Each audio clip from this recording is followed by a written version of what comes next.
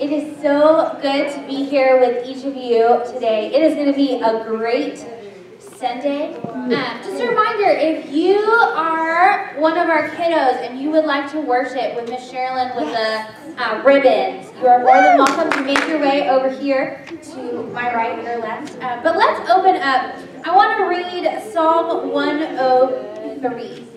It says, "Praise the Lord, my soul, all my inmost being, praise his holy name. Praise the Lord, my soul, and forget not all his benefits, who forgives all your sins and heals all your diseases, who redeems your life from the pit and crowns you with love and compassion, who satisfies your desires with good things, so that your youth is renewed like the eagles." Yeah. Let's meet God because he wants to meet us in a special way this morning. I believe he wants to bring healing and wholeness in a new way in this place. Lord, we praise you in advance for what you are going to do this morning. Lord, would you turn our hearts and our eyes to you, that we would worship you with all that we are. Would you minister to us in a deeply personal way, and we will give you all the glory. All the glory. In your name. Amen.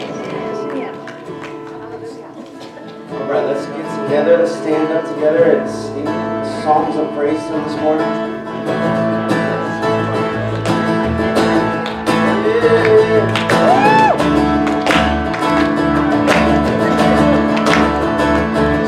Let praise be on the left side and says the enemy. Oh, let praise be a weapon that conquers all anxiety. Let it rise. Let praise arise. The King of life that changes everything. Oh, we sing with all we are and proclaim your victory. Let it rise. Let praise arise. We'll see you break down every wall. We'll watch the giants fall. For fear cannot survive when we praise you. The God of breakthroughs on our side. Forever lives him high. With all creation cry, God, we praise you. Oh, we praise you.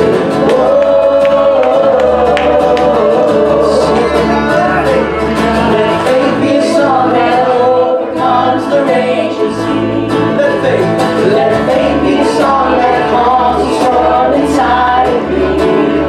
Let it rise. Let faith arise. We'll see you break down every wall. We'll watch the giants fall.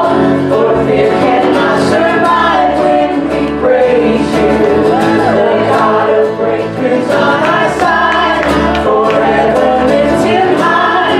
With all creation cry, God, we praise you. Oh, we praise you. Oh,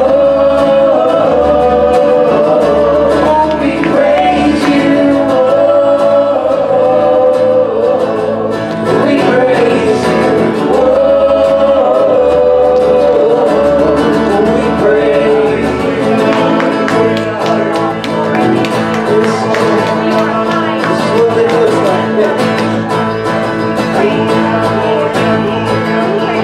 This is what living looks like. This is what freedom feels like. This is what heaven sounds like. We praise you, we praise you. This is what living looks like. This is what freedom feels like. This is what heaven sounds like. We praise you, we praise you. This is what living looks like. This is what freedom feels like. This is what heaven sounds like. We praise you, we praise you. We'll see you break down every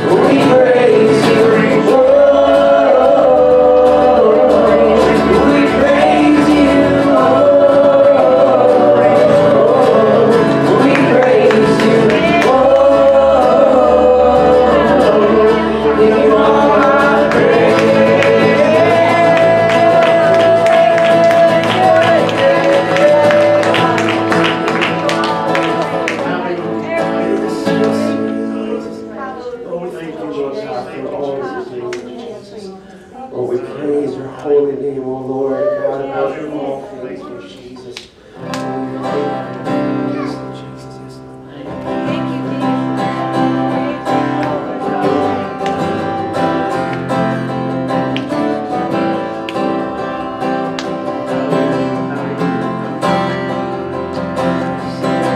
It's a new song, so we can move right into it. But it's a beautiful song, so let's jump in.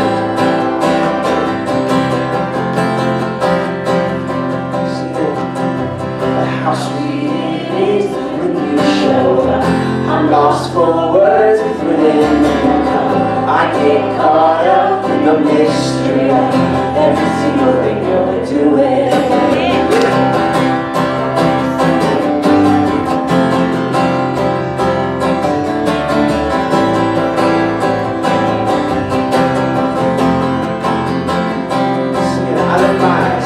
I lift my eyes and there you are. I cast my cares into your arms. I won't forget, I must respond to every single thing you're doing.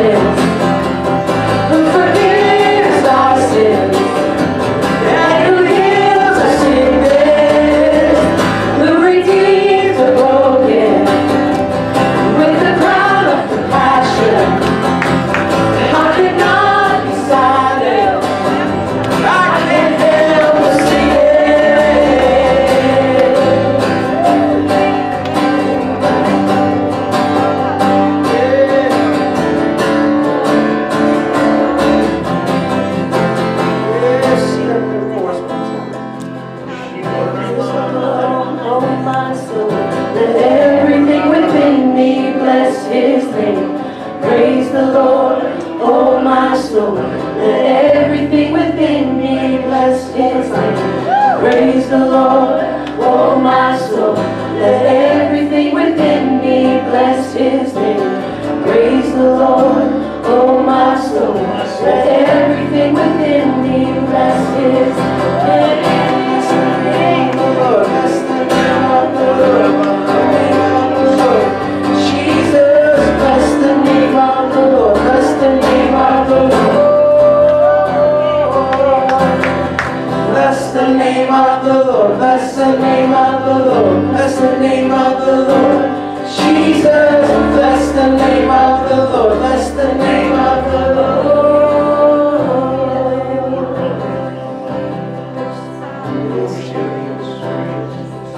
Oh, bless your holy name, Lord. Bless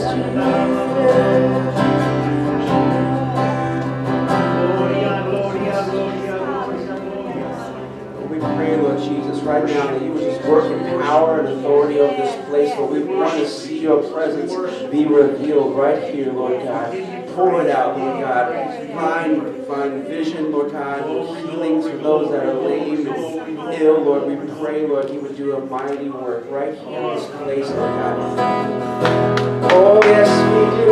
We want to see you anytime like a dad before. We'll do it again, Lord Jesus.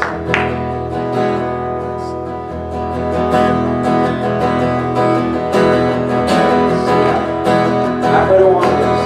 I've heard wonders, ancient mysteries, the things of heaven my eyes have never seen. I want to know.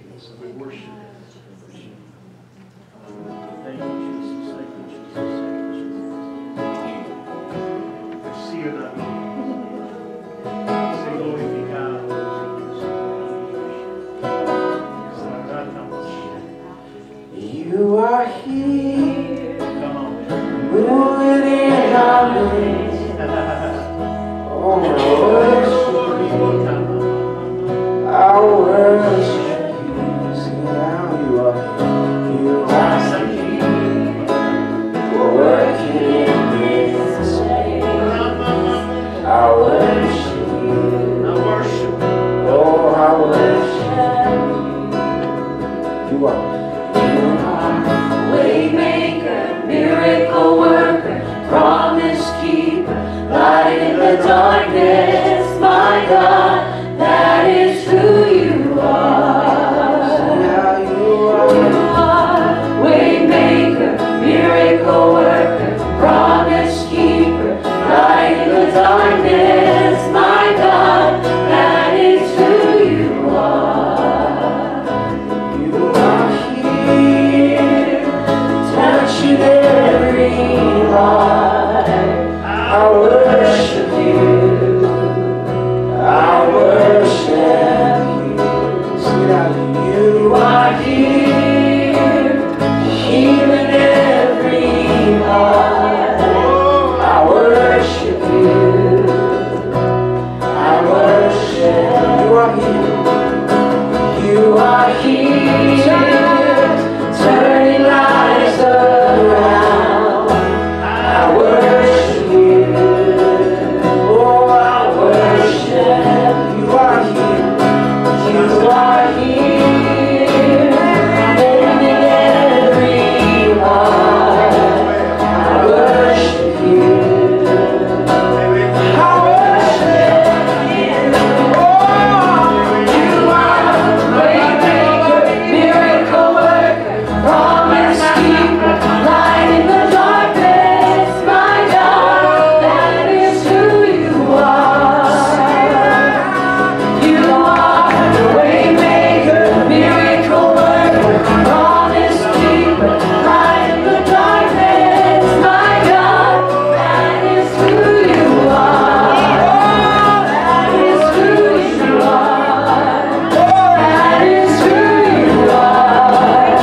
That is who you are. That is who you are. That is who you are. That is who you are. That is who you are. That is who you are.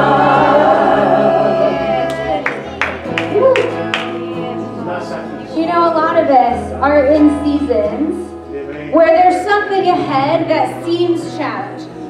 And we need God to make a way. But it's easy to say these obstacles are too big. What I'm facing is too hard. And as we were singing Waymaker, this book is filled of ways that God made ways where there was no way. When the Israelites were standing at the Red Sea, pursued by Pharaoh and the armies, God opened the Red Sea. When Daniel was stuck in a pit with lions, there was no hope for his life. God shut their mouths and he got him out. When Paul was in prison, God shook waves and made a way for him to get out. When it looked like all hope was lost, our Savior was in the tomb. God made a way. Come on. My friends, whatever you're going through, whatever challenges are before you, God will make a way. He will move mountains. He will open seas, and it may not look like the way that you want it to be, but our God is a way maker. He's not just in general a way maker, he's a way maker for you. So as we sing this song, let's not just say, God, make a way for other people.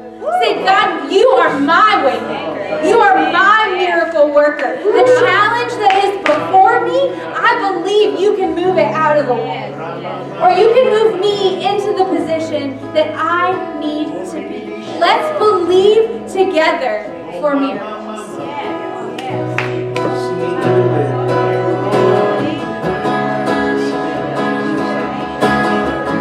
Even when I don't see it, you're working. Even when I don't feel it, you're working. You never stop, you never stop working. You never stop, you never stop working. Even when I don't see it, you're working. Even when I don't feel it, you're working. You never stop, you never stop working. You never stop, you never stop working. Waymaker, miracle worker, promise keeper, light in the darkness, my God, that is who you are. You are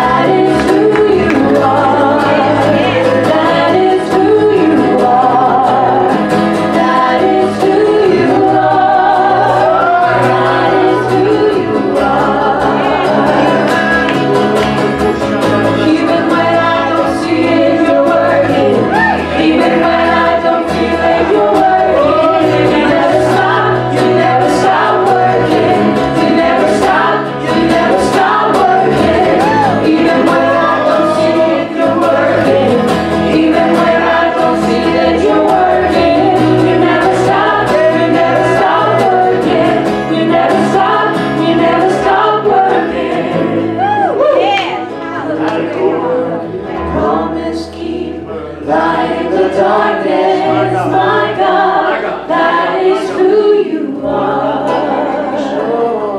You are waymaker, miracle worker, promise keeper, light in the darkness, my God, that is who you are.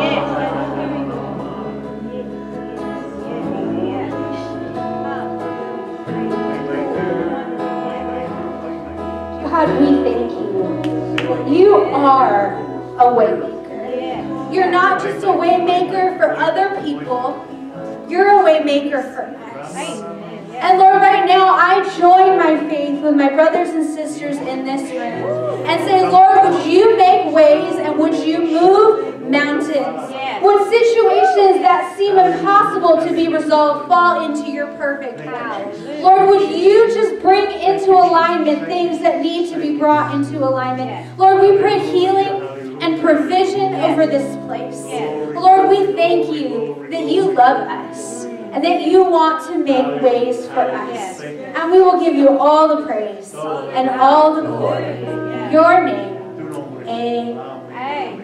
Amen. Amen. You may go ahead and have a seat. We are so glad that you are here with us. Hallelujah. Good morning, good morning. Good What a morning. beautiful morning. Can I have a couple of gentlemen come up and take the offering? What a nice, pleasant morning. Isn't it nice to be cooler outside? Woo! Yes. The Lord is so generous in what He gives us. Bless you, Lord. We bless you, Lord. We bless you. We'll pray over the offering right quick. Heavenly Father, we thank you for this opportunity for us to give back to you what you have so abundantly scattered amongst us and what you have sown. Lord, we also pray for a blessing upon those who give. Lord, not just funds or money, but give of their time and their talents. Lord, we pray that you would make these givings way more abundant, Lord, that you will increase them so that they can bless those who you send it out to bless. In Jesus' name, amen. Amen.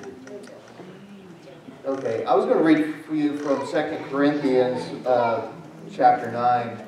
Paul is writing to the Corinthians, and starting in verse 6, he says, "Now I say this, the one who sows sparingly will also reap sparingly, and the one who sows generously will also reap generously. Each one must do just as he has decided in his heart, not reluctantly or under compulsion, for God loves a cheerful giver. And God is able to make all grace overflow to you, so that always having all sufficiency in everything you may have an abundance for every good deed. Yes. As it is written, He scatters abroad, He gave to the poor. His righteousness endures forever." Amen. So, just let that be a lesson. What do you have to sow? You know, do you have prayers? Do you have a shoulder for somebody to cry on? You know, do you have fellowship when somebody is lonely and down? Take that blessing that God's given you, whatever the case may be, and sow it abundantly amongst your fellow church members. Thank you. Amen.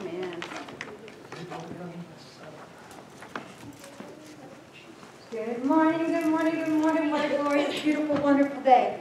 And all the other words that's flowing around in my mind right now about this day. Oh, it's so good. I'm so excited. Okay, you know, I'm up here for announcements, so we'll just get on to that. We have a date change. So last week we announced the date for the first Assembly's God Ministry Paint Party. But note, it is now September 21st from 9 a.m. to 2 p.m. So y'all come on, grab a paintbrush, help us out. If you can only give an hour, that's cool. Come give an hour. Whatever you can get. Help us get those kids, those rooms out there dolled up, prettied up, and all of that. Amen. Because we're going to do a fall launch. How exciting. God has blessed us with children and youth, with 0 to, I don't even know how many we had last week, but I mean, so let's step in and we support that and we give God all the glory by working and making it better out there for you. Oh, and lunch will be provided. I know that's always a winner for me. If you're going to feed me, I'll come and work. So yeah, food's going to be there. Cotton Harvest Festival. Now, y'all know that's the new thing, right? So that'll be September 28th. It's going to be really exciting. We're doing something a little different. We are actually in the parade. And guess what? We're looking for children to be part of that parade. We want you to bring kids, grandkids, nieces, nephews, whatever you have. We want your children up on the float, showing off. Well, not showing off. Yeah, showing off our kids. We love our kids. And we're so excited for what God has done with our kids. So if you need more information, just get with Katie. But September 28th, put it on your calendar. The youth will be serving iced coffee. That'll be nice, because even though it's last of September, last year it was still quite warm. So good iced coffee about 9, 10, 11, 12, 1, whatever, is good. Okay, Rock the Pumpkin. It is our fall festival. It'll be October 19th from 4 to 8. It's going to be like a festival, guys. We're going to have fun, we're going to have games, we're going to have food, and we're going to have some prizes. But we're not going to tell you about all that. You're just going to have to come back and hear announcements next week, and we'll just give you a little bit more taste of what Rock the Pumpkin is going to be about. Once again, if you'd like to volunteer, we can use all the help we can get, because I know God is growing this church, and we had a wonderful Easter when we did Easter outreach. Yes. Family Fun Day was more than Easter. So we're going to need your volunteering selves to come and help, because Rock the Pumpkin is going to rock Moody, and we're going to grow. Woo! Yes! All right, all right, all right. All right, all right. I need some volunteers to help us with our communion. I want to remind you, we do practice open communion here at this church. And that means that we're welcoming to anybody, whether you're part of the church or not, to take part. But you should check your heart, and you should make sure that God is there. Yes. And that, because it can be, the purpose of communion isn't to do a ritual to get you into heaven, but it's to join in remembering the good things that God has done for you, and hopefully He's done things for you. Yes, He has. Right? So we're going to read. I'm going to read real quick. You guys can go ahead and start passing out, so everybody will have it by the time we get to things. Thank you, Jesus.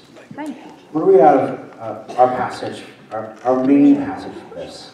And this is 1 Corinthians 11:23 through 26. For I received from the Lord what I also delivered to you, that the Lord Jesus, on the night when He was betrayed, took bread. And when He had given thanks, He broke it and said, "Take, eat this, my body, which is broken for you. Do this in remembrance of me." In the same way also He took the cup after supper, saying, "This cup is the new covenant in my blood. Do this as often as you drink it in remembrance of me. For as often as you eat this bread and drink this cup, you proclaim the Lord's death until He comes." So I'm going to pray into that, and as you guys are collecting the elements, we're going to join together in a little bit, but I want to pray into that. Lord Jesus, I pray that You would just help us to proclaim the message of the gospel, to share it to those that we meet on an everyday basis, to remember how often and how incredible You've done things, the things You've done for us are. I pray, Lord God, You would guide us to step forward in Your grace, to realize, Lord God, the victory on the cross is not just a momentary thing, but it's a continual thing within us. Each day we think through what all victory we get from that cross, Lord Jesus. Guide us, Lord, in Your love and Your grace. Thank You, Lord God. Yes. So, I need. Aw. That's sweet. Everybody got that needs the bread and the cup? I guess we're still passing out. Like I said, I want to remind you guys, this is open, and I'm spilling everywhere. Can't do two things at once. All right.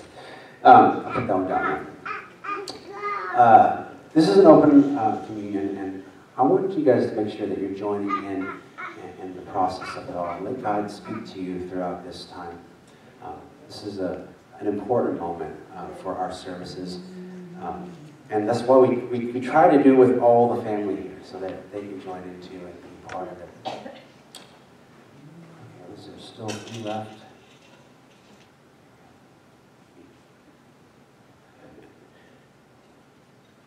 All right, we're going to pray over the bread.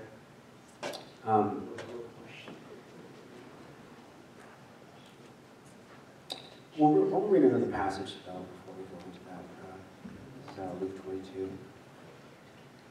And he took the bread and he went and he had given thanks. He broke it and gave it to them, saying, "This is my body, which is given for you.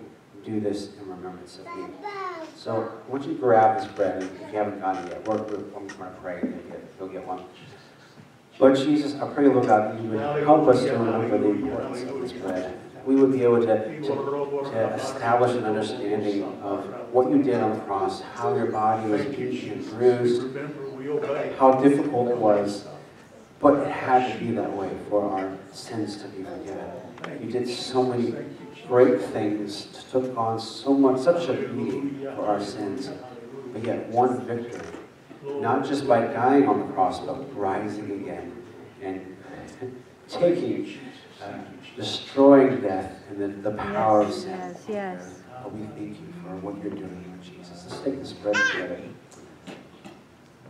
Hold for these guys. Let's hold the bread together. Thank you, Jesus. Thank you, Jesus. Yeah.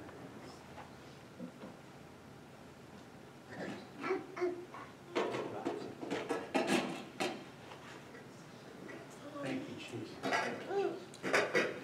Glory, glory, glory, glory, glory. All right, let's take this bread and let's eat it together. Yes.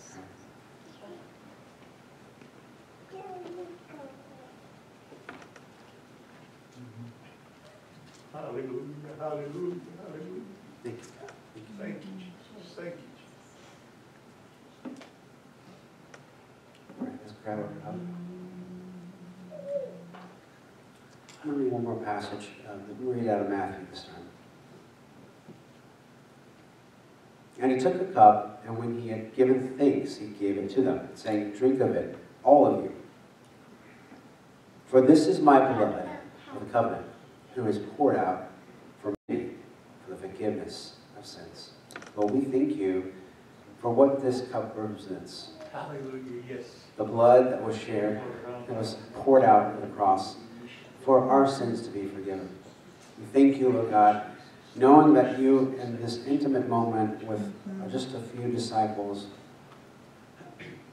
you shared something that was important, that would last till now. How important it was to remember, to think about, to believe and trust you over and over and over again, to know that the sacrifice is enough for our sins. But we believe it, Lord Jesus. Guide us in your love. In your name we pray. Amen. Let's take the cup together.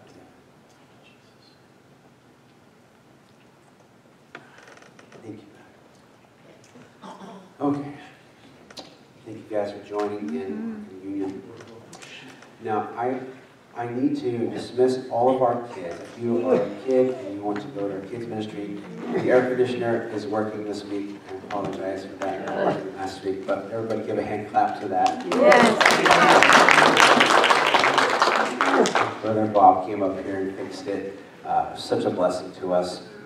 So all of our kids, please go out and see Sister Lisa. If you're going to go to the kids ministry, if you're going to go to the nursery toddlers, you'll also meet back there. Yes, yes. They'll find you in the right spot.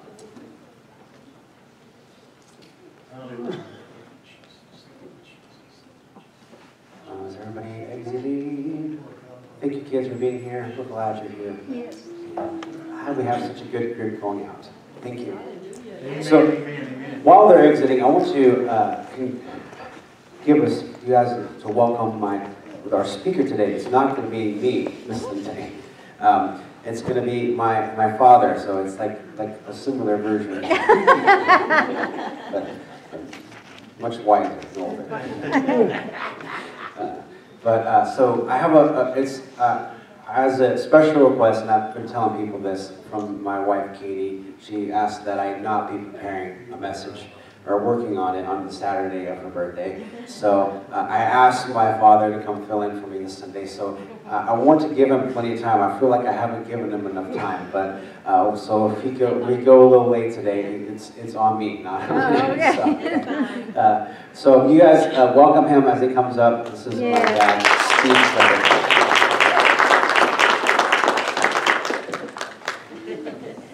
Aw, yes.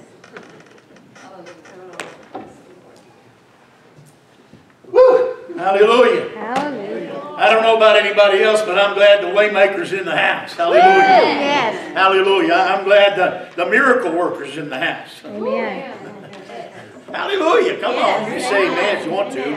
I'm an old-fashioned preacher. I like a lot of amens. All right. Hallelujah. Hallelujah. I'm going to move this over just a little bit because sometimes I feel like a big dog on a short chain when I get behind the pulpit. But anyway, hallelujah. How many of you blessed the Lord today? How many of you blessed to be in the house of the Lord today? Hallelujah.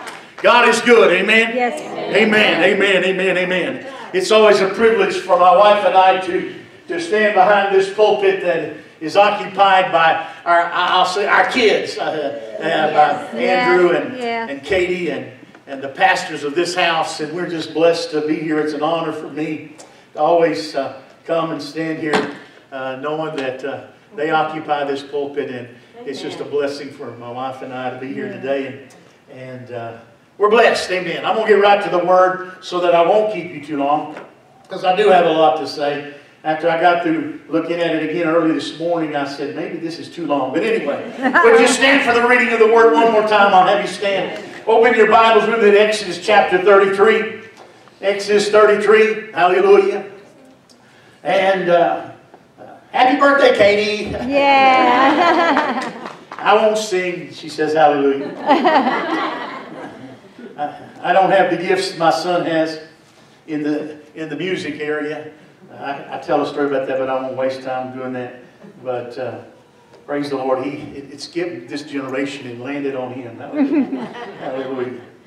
Exodus chapter 33. You got to say amen, or on me or something. Say amen. Amen. Hallelujah. Exodus 33. Verse 1 says, And the Lord said unto Moses, Depart and go up hence, thou and the people which thou hast brought up out of the land of Egypt, unto the land which I swore unto Abraham, to Isaac, and to Jacob, saying, Unto thy seed will I give it. And I will send an angel before thee, and I will drive out the Canaanite, the Amorite, the Hittite, the Perizzite, the Hivite, the Jebusites, and all the ites, unto a land flowing with milk and honey. But I will not go in the midst of thee, for thou art a stiff-necked people, lest I consume thee in the way. Verse 15 says, And he said unto him, Moses, If thy presence go not with me, carry us not up hence.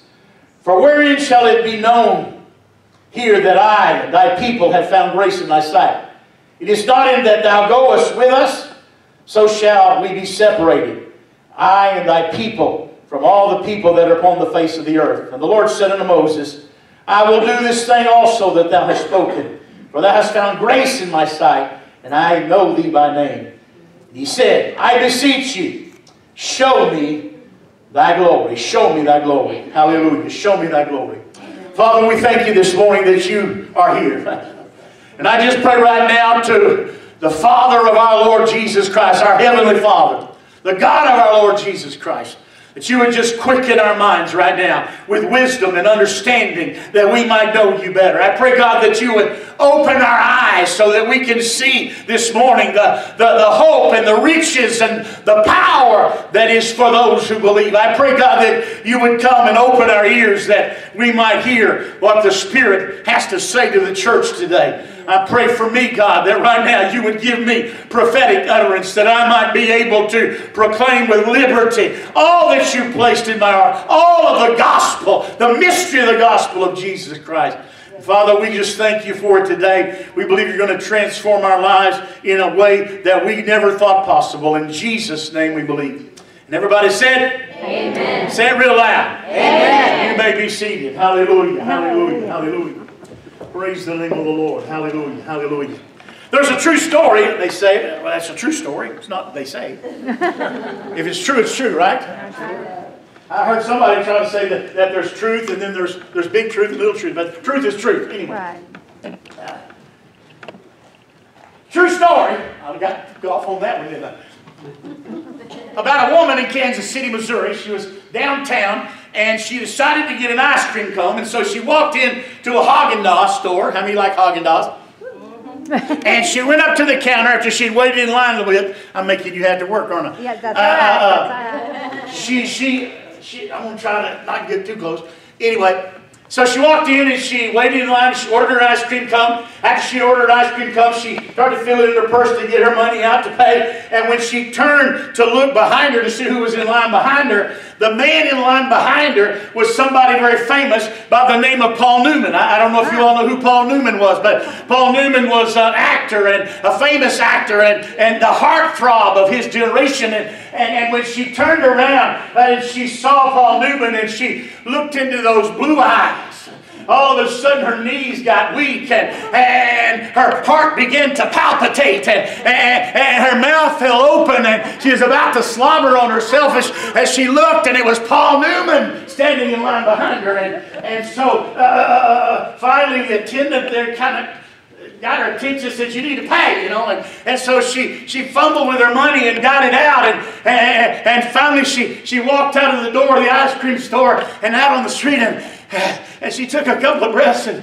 she got her composure back, and her heart calmed down, and she realized she didn't have her ice cream cone. Oh, no. And so she turned around and she walked back, and she opened up the door, and sure enough, as soon as she opened up the door, here comes Paul Newman again, and again, oh! Her knees got weak again, and her mouth drops open again, and her heart is beating out of her chest, and Paul Newman looks at her and says, "Are you looking for your ice cream cone?" And she, yeah. And he goes, "You put it in your purse with your change." Oh, no.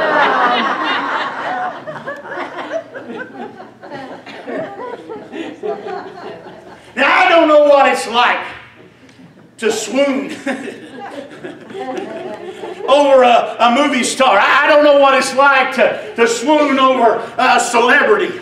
But I do know something this morning. Yeah. I know what it's like for my emotions to jump off the chart in the presence of the Lord. I know what it's like to walk into the presence and the glory of God and feel the presence of God so strong that I can hardly walk against it. I know what it's like to walk into the presence and the glory of God and be able to do nothing else but weep and cry. I know what it's like to be in church services where people who are bound by the powers of the enemy come walking in the back door, and when they hit the presence of God, fall on their faces and repent of sin. I know what it's like to see God show up in a city, in His glory, in His power, to where the city shuts down and everybody comes running for the presence of God, and God transforms life. I know what it's like.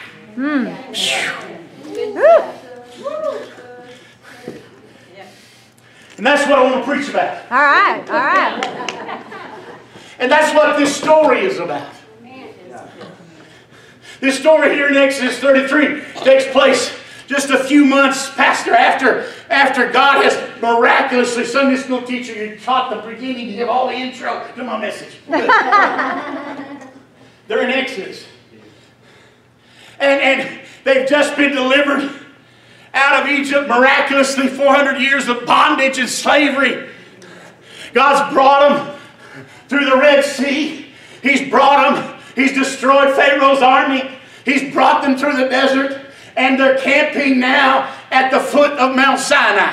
And God has already called Moses up to the mountain. He's already gone up, and God has given him the law for 40 days and 40 nights.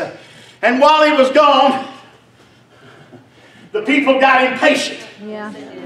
And they took the gold that they had brought out of Egypt, and they made a golden calf.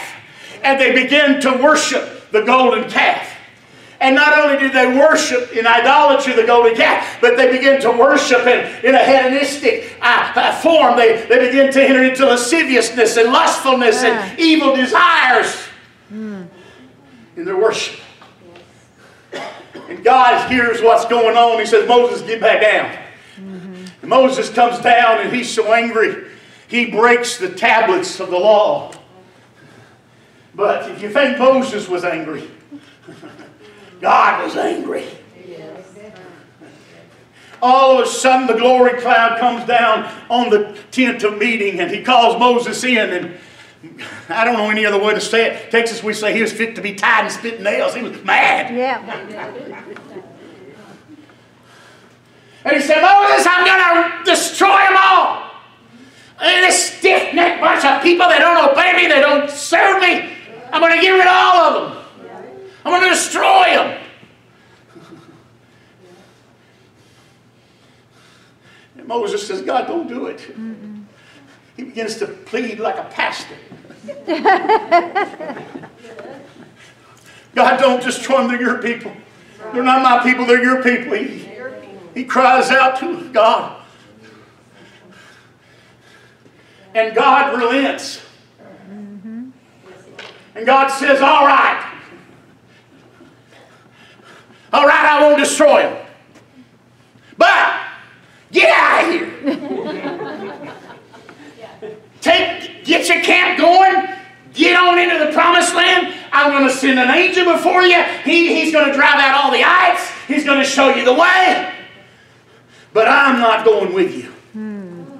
My presence is not going with you.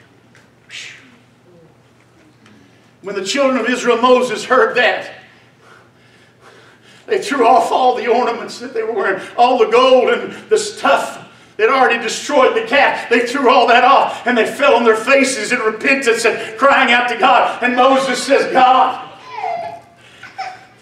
if you don't go with us, if you're not going with us, then we're not going. If you don't go with us, we're not going to go. First thing I want you to learn, the lesson from this passage this morning, is the importance and the significance of living in the presence of God. You see, the children of Israel, and especially Moses, knew what it was like. You see, this sounds like a great deal, doesn't it? It sounds like a good deal, brother piano player. You get to have the provision and the protection. You still get to go in the promised land, and you don't have to obey God. You don't have to serve God. Sounds like a pretty good deal. A lot of people are wanting that deal today. There's a lot of people looking for that kind of deal. A lot of people in the world, that's what they want. I want God's provision. Every time they get in trouble, come on. I want God's protection. Sounds like a great deal. But Moses and the children of Israel knew something we've got to understand.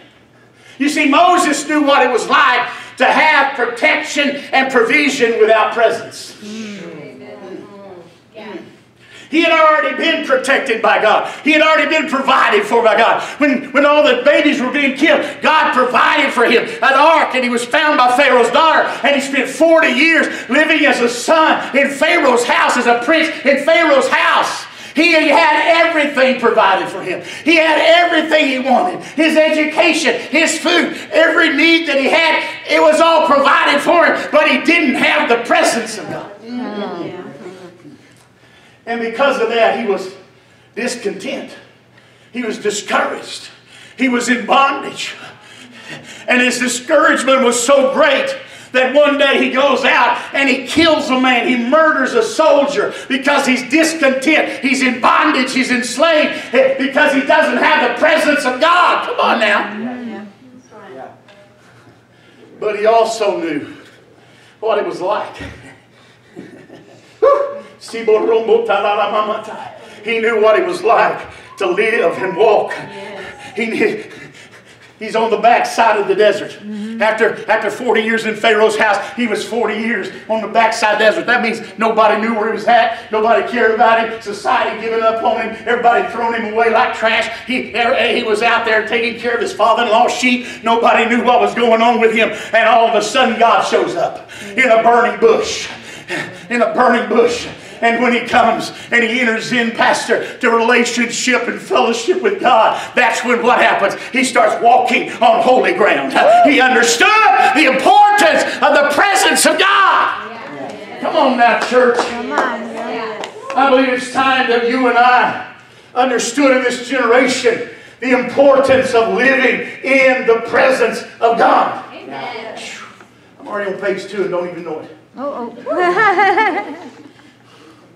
The word here for presence In the Hebrew, in the Old Testament Hebrew, is the word paneum, and paneum actually means face or countenance. And it implies in its meaning that to have somebody present with you, to have somebody face to face, their countenance, their presence, interacting, influencing, the presence with you. It implies relationship and fellowship. You're right. Good. I guess the best way to describe it is to talk about salt. How do you know what salt is? Yeah, yeah. Come on. Yes. That was a rhetorical question. No. You know what salt is? Is that little white grainy stuff? Morton's? Or whatever grain you use? My wife's been getting cheaper lately, I think. Anyway.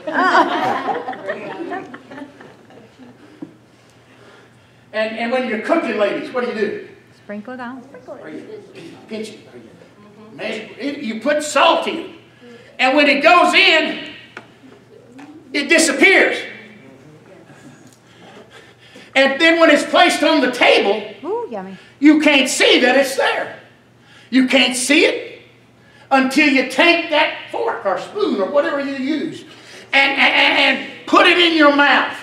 And when you put it in your mouth, you know that it's been salted, right? Yep, yeah. You see, salt is the unseen influence. Come on now.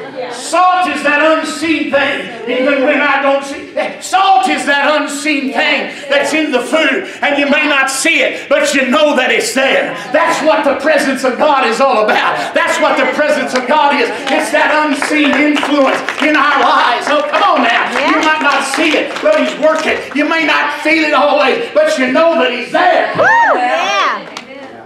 That's why the Bible uses the same word.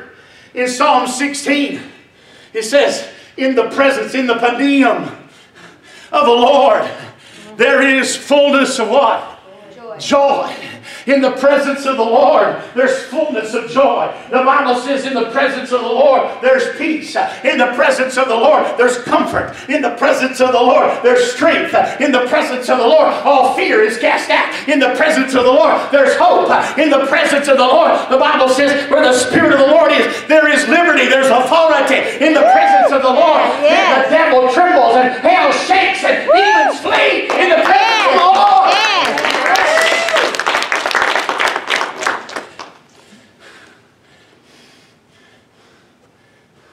That's why it's critical. It's critical that you and I understand why Jesus came. That's right, David. Why did the Son of God leave His throne in glory, leave heaven, where we're all trying to get to? Yeah. Why did He leave heaven, come to earth, became flesh, and dwelt among us? And was beaten, bruised, marred beyond recognition, and then went and allowed them to nail Him to an old rugged cross and give His life on Calvary. Why? He did it so you and I can return to relationship and fellowship and live in the presence of God. Hallelujah.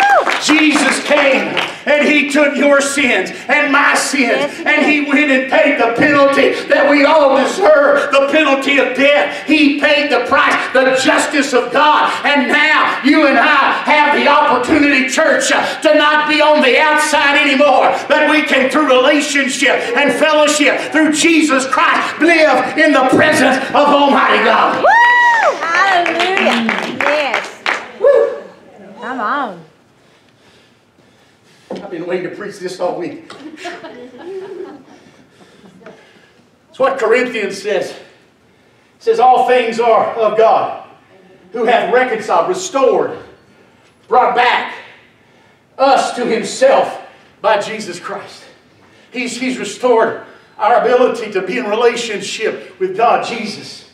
And have given us the ministry of reconciliation. Those who have been reconciled, we have the ministry to go out and bring others into restoration, bring others through Christ, take the gospel to others so that they might have relationship, fellowship, and live in the presence of God. To wit, that God was in Christ reconciling the world unto Himself. Amen. You know who wrote that? Sunday school teacher does. Paul. Paul wrote that. But that wasn't always his name, was it? Wasn't his name also Saul? You know why he changed his name? Because when he was Saul, he was a bad dude. He was a bad man. He was evil. He lived his life beating up people, torturing people, anybody that disagreed with him. He lived his life torturing and murdering Christians. He blasphemed God. He was evil. He was evil. But one day, old Saul had an encounter with Jesus Christ on the road to Damascus. And when he entered in through Jesus, receiving Jesus as his Lord and Savior, entered into relationship and fellowship again with God. You see, he knew what it was like to walk and live in the presence of God. Come on now. Yeah.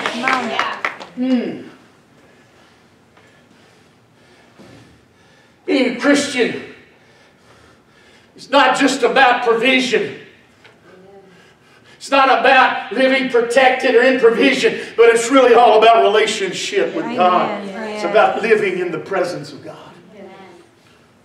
We were down in Argentina preaching, and it was a really tough schedule, and in the middle of it, I'd been there like I don't know how many weeks. But I was preaching nearly every day. They didn't give me any days off. Sometimes 2 or 3 times a day. Oh, wow. And I got pneumonia in my right lung, and I was just sick. And you don't go asking a woman of God trying to get pity. No. I don't feel good. I don't feel good. Come on, big boy, why'd you come down here for? Sit around, be sick, or preach. Come on.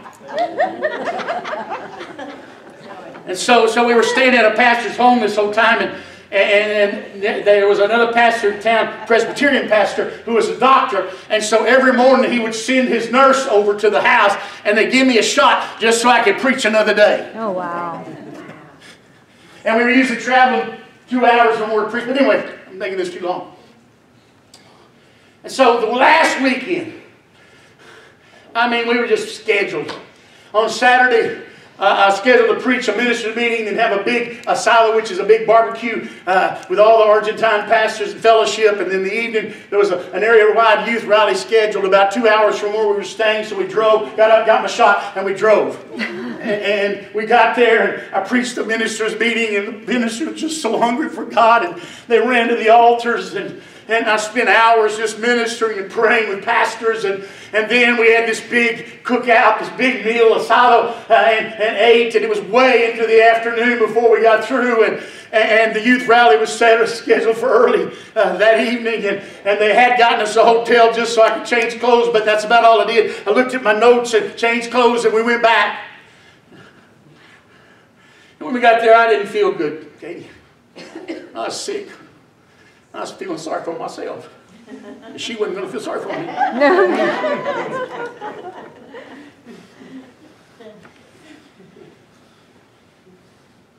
And I got up and preached. And I was just worn and tired. The young people just responded and ran to the altars. I didn't want to go out and pray, but I did. And I stepped off the platform and went out, and the first person God directed me to almost was a young girl, and I don't normally do that, but I came and I felt like I was just supposed to put my arms kind of around her like that and whisper in her ear that you're tired. You're tired of what the devil's done to you. You're tired of the lies of Satan in your life. You're tired of what he's done to you. You need to receive Jesus right now. And she just cried out unto the Lord and began to cry. And then all of a sudden, the presence of the power of God hit her. And she fell out on the floor in the presence of God. And no more did she hit the floor. And she started laughing. Yeah. Laughing. Well, I didn't know what was going on. I was still praying for people. And all of a sudden, one of the pastors pulled me over and said, Brother Steve, that young girl, she had just started attending the youth at our church. She's just starting to come. She hadn't really made a profession of faith. She just started coming, and she was targeted by a predator, a rapist. And he got her, found her alone, and he brutally raped her. And they've caught him, and he's in jail, but we didn't know what was going to happen. We didn't know what was going to happen with her. But she was here tonight. And she came forward. And she received Jesus Christ as her Savior. And now I know what was happening with all that laughter. Because in the presence of my God, there's fullness of joy. And the joy of the Lord was healing all the hurt. The joy of the Lord was healing all the scars. The joy of God. And she got up transformed by the power. Hallelujah, yes.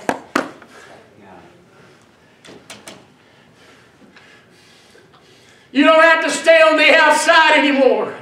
The veil is rent. The veil is rent through Jesus. We have the opportunity. We don't have to be out of His presence anymore. Through your relationship with God, through Jesus Christ, you can live.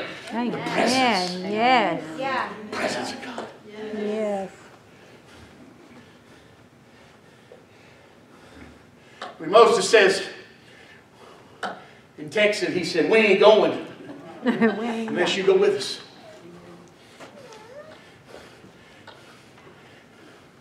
God says, all right. He relents again. Oh, how He loves you and me. Right. He was so mad, ready to kill them all, and then He relented once.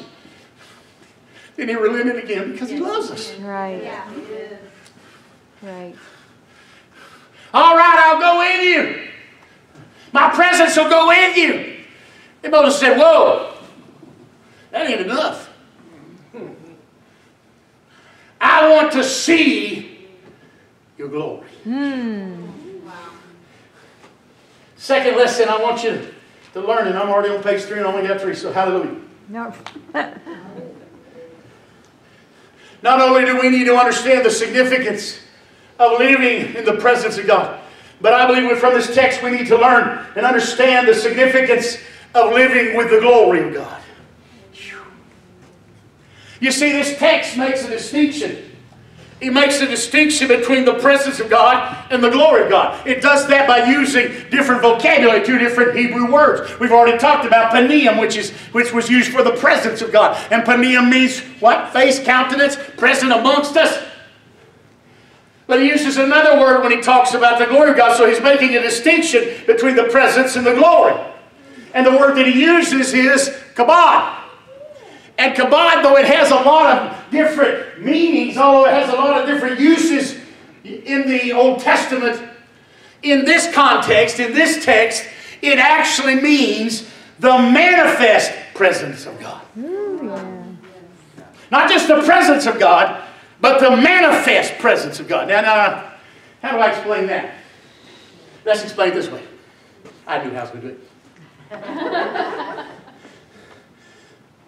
It's the difference between salt and light. Now, what did we say salt was? Quiz. Unseen influence. It's what you put in the food. You can't see it, but you know it's there. But when we talk about light, salt is the unseen influence, but light is the visible manifestation. Some of you are going to get this today. You see, light is the visible manifestation that Pastor turned on the light switch this morning. Yes. Light is the visible manifestation that somebody put a match to a candle. Light is the visible manifestation that the sun has come up in the morning. You're starting to get this. You see, light is the observable evidence. I'm going to get carried away. I'm sorry.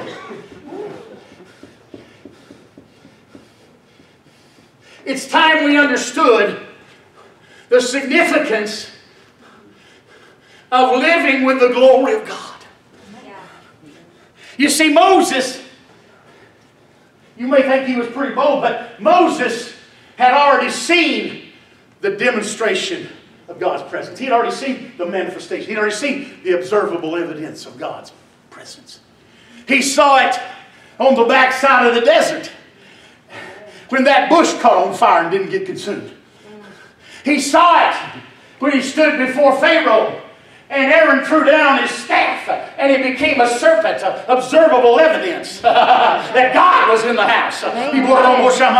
He saw it through the plagues that came upon Egypt, observable evidence that God was at work. Come on now.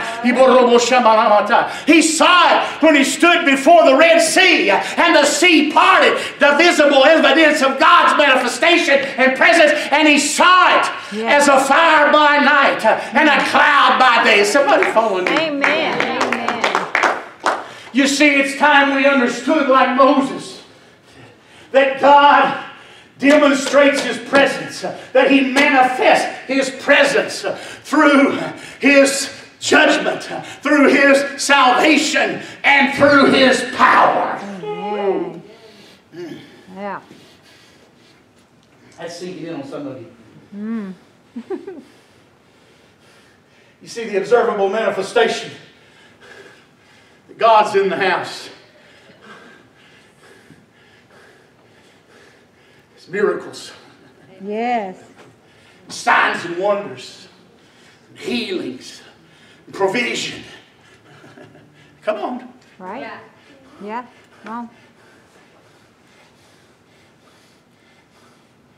That's what He was trying to teach when his buddy Lazarus got sick and died. He came to him and said, Lazarus is sick, dying. Jesus says, no. He said, this sickness is not unto death. He said, this is for what? The glory of God.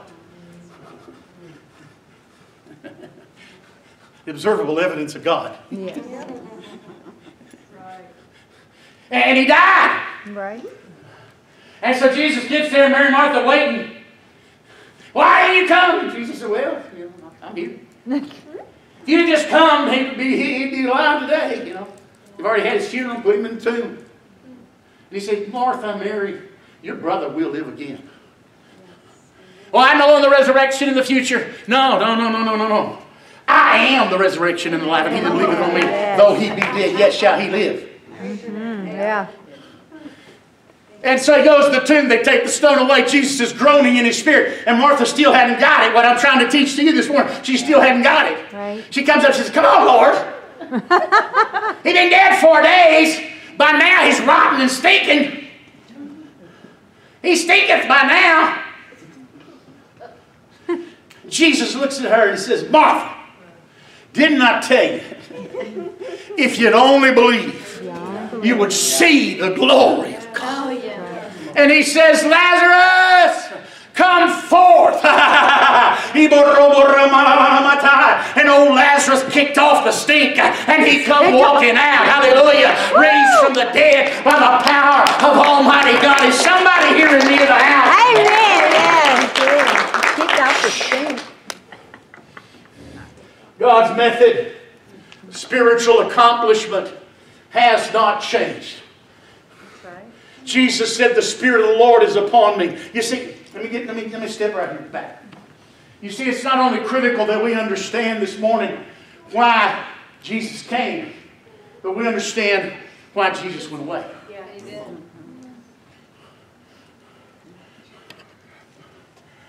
What did he say? I'm going away. Why? Because it's expedient for you. It's better for you. Right. What that word means. He says it's going to be better for you that I go away because I'm going to send another. I'm going to send the Holy Spirit, the third person of the Godhead, the Holy Spirit Himself. I'm going to send Him. And when He comes out, He's going to reprove the world of sin and of righteousness. He's going to be on a mission, but also when He comes, when you receive Him, when you receive the Holy Ghost, when you receive the Holy Ghost, ye shall receive power. Power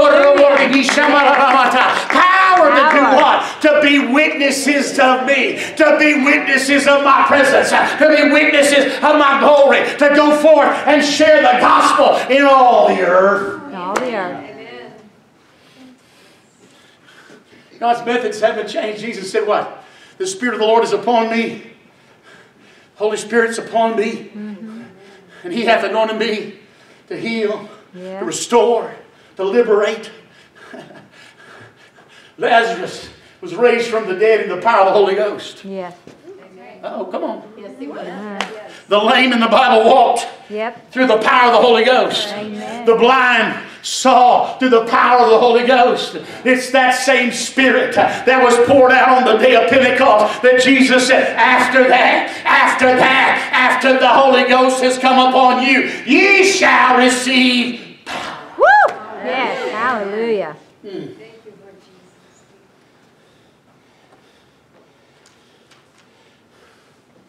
I'm close. I'm going to jump to my last story. We were in Venezuela preaching, and we were traveling all around Caracas, preaching in area meetings every day, different meeting. And one of the meetings came, and God was just doing great things in all meetings. And this meeting I preached, and people just, the Holy Spirit was there, the presence of God, and drawing people. And they just rushed to the altars, received Christ. I didn't know most of their needs. I didn't know why most of them came. I just believed they all needed Jesus. And so I was praying for people, and I came up to this woman, and I didn't say anything to her. Just laid my hands on her, began to pray, and all of a sudden the power of God just hits her. And the presence of God just came all over her. And she just fell out on the ground. And as she's laying there on the ground, the next thing I know, she's speaking in tongues, according to Scripture. After the Bible says in Acts 2, what? That you shall, they were all filled with the Holy Ghost. And they began to speak in tongues as the Spirit gave utterance. In other words, she was baptized. She received the Holy Ghost. Yeah. She received the baptism in the Holy Ghost. She was just speaking in tongues. I mean, loud. And I thought, well, that's why she came. She needed the Holy Ghost. And she received the Holy Ghost. So I just went on praying for people. And I didn't get but just about 3 or 4 people away when all of a sudden she shook herself. And she sat up. And she screams out, I can talk! I can talk! Well, I just assumed that what she meant was she received the Holy Ghost. And she was speaking in tongues. I can talk in tongues. I thought that's what she meant. I can talk! But after service, I got the rest of the story. And the rest of the story was she'd been in an automobile accident and she nearly died. The doctor said they worked very hard to get her back to life. And she had had multiple surgeries for bones and even internal organs that were damaged. And they had done everything except one thing. She had received a severe blow to her larynx, to her voice box. And from the moment of the accident, she had not been able to speak. She had not been able to speak a single word. And the doctors had done everything. They had tried medications and shock treatments and surgeries. And they had determined that she would be mute the rest of her life, that she would never speak again. All right, but God. But all of a sudden, the glory of God. All of a sudden, the observable evidence that God was in the house. And when she began to speak in tongues, she didn't just get baptized in the Holy Ghost, but she was miraculously healed. Woo! Yes. Yes. Stand up so I'll shut up.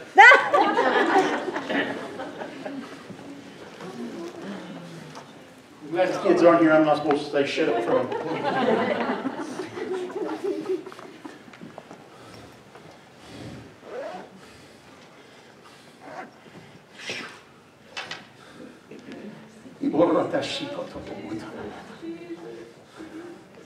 You are here. You are here. Moving in our midst. Yes. Moving in our midst. And as the Spanish version of that song says, God, we see you move. We know your presence and your glory is in this house right now.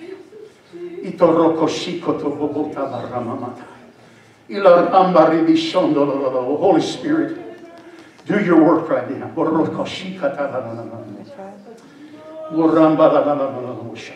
want you to keep your eyes closed for just a moment. I want to just give you a couple little instructions. First of all, the glory of God, the presence of God, they are to be experienced. It's not just something that we believe in. It's not just something that's a doctrine or we get from a list of theological books.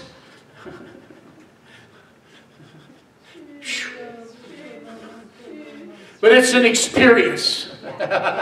That's only it's to be experienced. The presence, it's that unseen influence, and you experience it.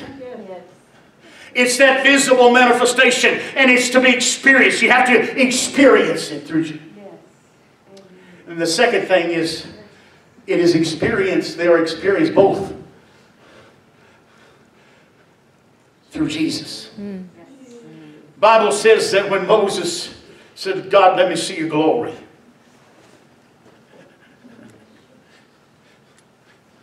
God says, Moses, there's a place near me. There's a place near me where you can stand on the rock and be in my presence and see my glory.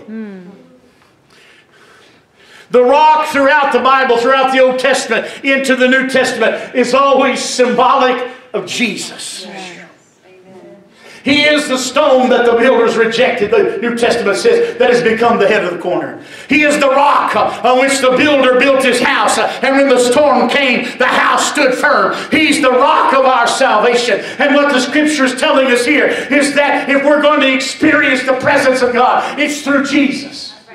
It's through relationship with God through Jesus Christ. If you've never experienced the presence of God like I'm talking about this morning, it's only experienced when you come and you receive Jesus Christ as your Lord and Savior. And when you experience Him as your Lord and Savior, you enter into relationship and fellowship and live in the presence of God.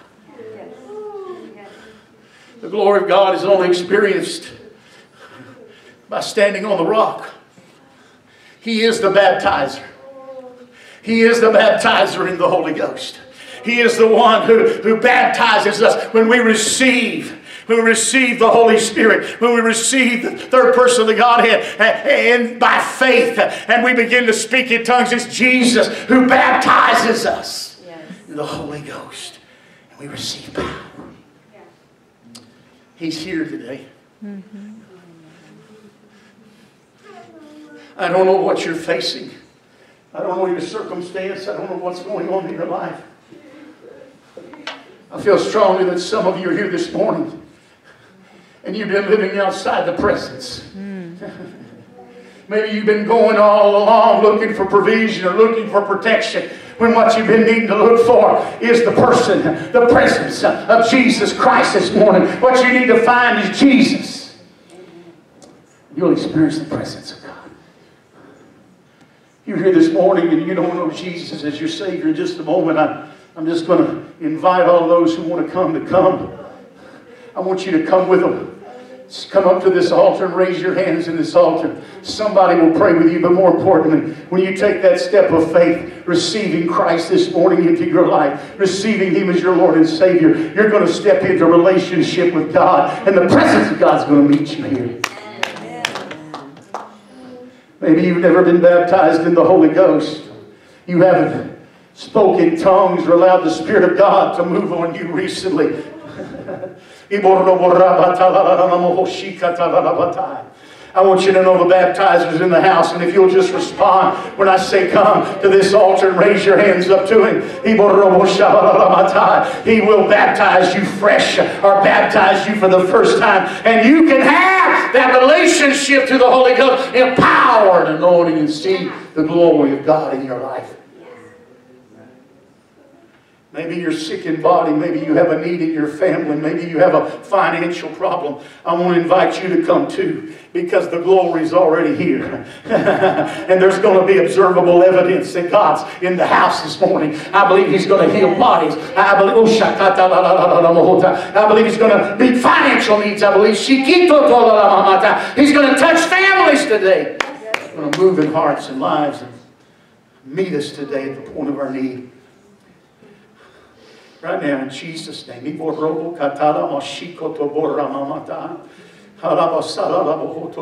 just in the Holy Ghost freedom right now. He's drawing. If the Holy Ghost is drawing you right now for whatever reason, whatever needs you have, right now, just come down to the front of the building here and just raise your hands up to God. Somebody's going to pray with you.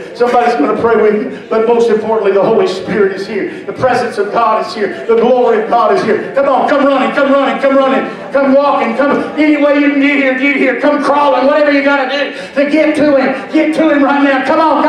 It's that act of faith. It's